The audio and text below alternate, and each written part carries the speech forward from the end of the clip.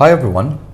Today we're going to talk about a theory that explains the status of the economy, especially the economic fluctuation, the business cycle.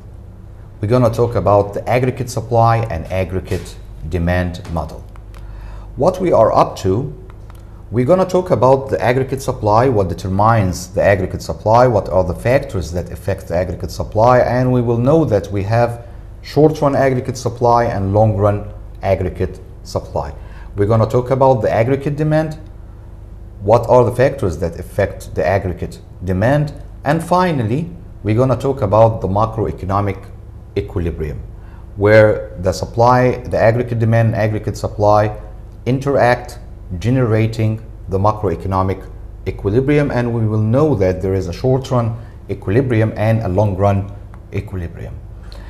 Well, through our studying of the aggregate demand and aggregate supply, we're going to talk about how does this model explain some of the economic phenomena like inflation and recession.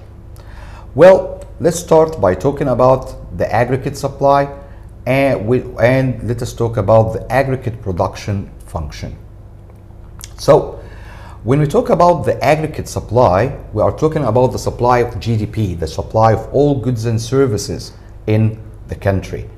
So the supply of all goods and services in the country is actually function in three variables: the size of labor, the size of capital, and the state of technology. So the more labor we have and the more capital we acquire and the higher the state of the economy, the higher is our production and thus the higher is the GDP.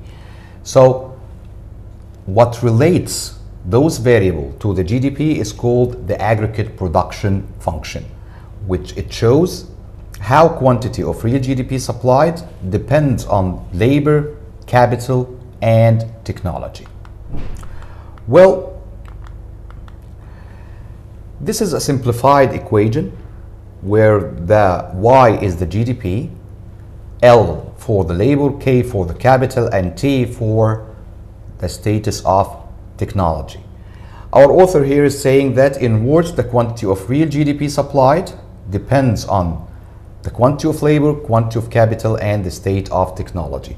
So the larger is the labor, the larger is the capital, and the better is the state of technology, the greater is the GDP. Well, when we talk about the supply in the frame of aggregate demand, aggregate supply model, we have to differentiate between two time dimensions, the long run and the short run. Before we dig deeper into the definition, let me tell you more about the theory. The theory says that wages are sticky, means that when the economy change or the status of the economy change and maybe inflation rate will go up, wages will be lagged back. It needs time to adjust to the changes in the economy. And this will lead the economy to be in a status that either above the potential GDP or under the potential GDP. Let's take it in other words. The theory believes that if we leave the economy freely, it will reach the equilibrium automatically. So it will reach the equilibrium where there is no unemployment and everyone has a job. However, because wages are sticky, sometimes this change or this shift toward the long-run equilibrium will be delayed because some of the inputs, and with a special concentration focus on wages, will take time to move and to adjust the economy to the long-run equilibrium. So the long-run equilibrium or the long-run aggregate supply is actually the level of the GDP where everyone is employed, we are at the potential GDP. However, the short-run aggregate supply is the fluctuation around the potential GDP. Let's dig deeper. So the macroeconomic long run, what is the definition of long run from macroeconomic perspective, is the time frame that's sufficiently long for all adjustment to be made, so real GDP equals potential GDP and we are at full employment. Let me explain this. First, what is potential GDP? Potential GDP is the level of GDP that is big enough for everyone to be employed, where there is zero cyclical unemployment, where everyone is fully employed and we have natural rate of unemployment only. So through the theory, we know that the economy automatically will reach the potential GDP. However, it takes time for the GDP to go back to the long run equilibrium. And this time is called the long run. The time that is long enough for all variables to adjust to move us from non-potential GDP or a level of GDP that is not the potential to go back to the potential GDP is called the long run. So when we talk about the long run aggregate supply curve, it relates the GDP to the price level in the long run. Let's see how does it look. It looks like this. It's a vertical line where we have on the x-axis we have the real GDP, on the y-axis we have the price level. So what do we understand from being vertical? It's irrelated to the price level. So why the long run aggregate supply is irrelated to the price level? Let's go back to microeconomics and we can remember that the supply curve was upward sloping when it comes to the price level.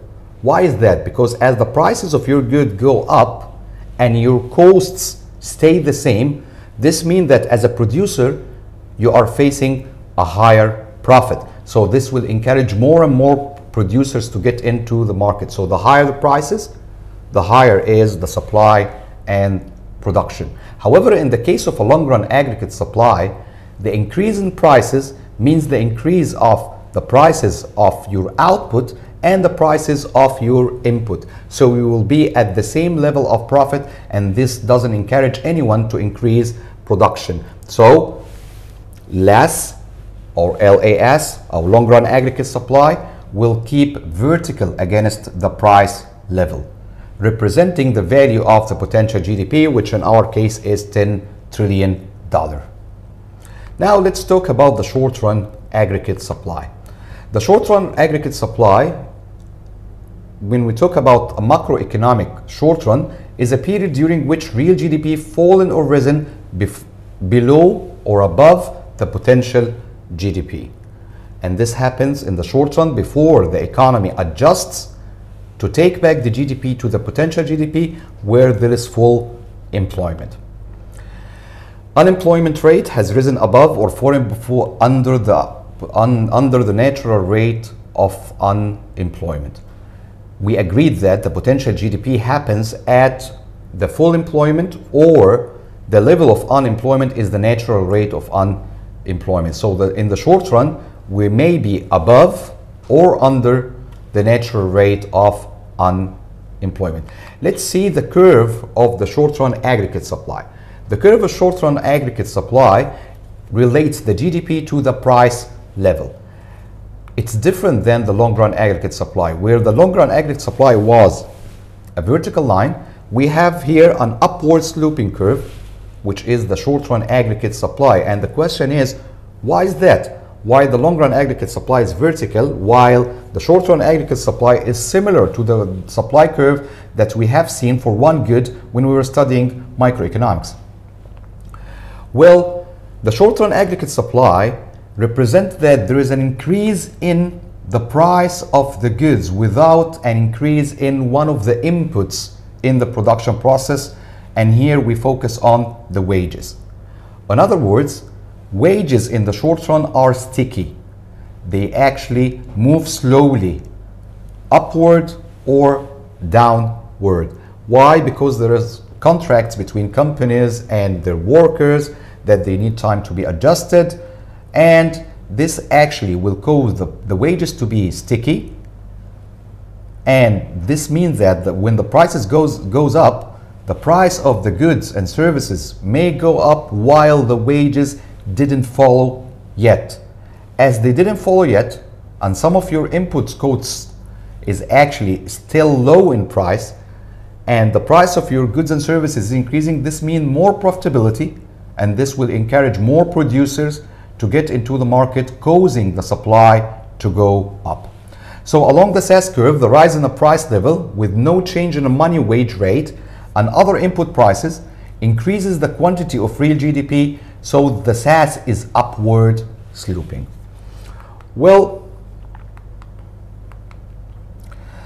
the SAS is upward sloping because a rise in a price level with no change to bear on a higher marginal cost or increase in production, and a fall in a price level with no change in the cost induces firm to decrease production to lower marginal cost. Let us explain this. This is actually trying to tell us that the higher the prices, the higher the profitability, and the higher the production. So when we talk about the short-run aggregate supply, we can see that the short-run aggregate supply can be above the potential GDP, like we see over our curve, or under the potential GDP. If you are above the potential GDP, this means that the unemployment is under natural rate of unemployment rate. If it is under the potential GDP, this means that unemployment is above the natural rate of unemployment. Well, let's talk about the movement over the curve, over these curves when there is a change in a price level. If there is a change in a price level, there will be no change in the long run aggregate supply because actually it represents the potential GDP. However, there will be an upward movement in the short run aggregate supply once there is a change in a price level, either upward if there is an increase in a price level, or downward if there is a decrease in the price level. Now let's talk about the shifting in the aggregate supply curves, the long run and the short run. So when potential GDP increases, this will lead to an increase in both long run aggregate supply and short run aggregate supply. Why is that? Because actually short run aggregate supply is a fluctuation around the potential GDP. So when the potential GDP moves to the right, short run aggregate supply will follow, as it is the fluctuation around it. So what would cause a potential GDP to change? Three reasons are there related to the four factors that represent the function for the GDP: the labor, the capital, and the state of the technology. So if there is an increase in a full employment of labor due to migration maybe, or a change in capital, more accumulation of machines and buildings, or an advancement in technology, like increase in the speed of internet, this will cause the potential GDP to increase, causing the long-run aggregate supply to move rightward. And short-run aggregate supply will follow, as it is the fluctuation around the potential GDP. Now, let's see an example of how would a change in the money wage will have over the SAS, or the short-run aggregate supply.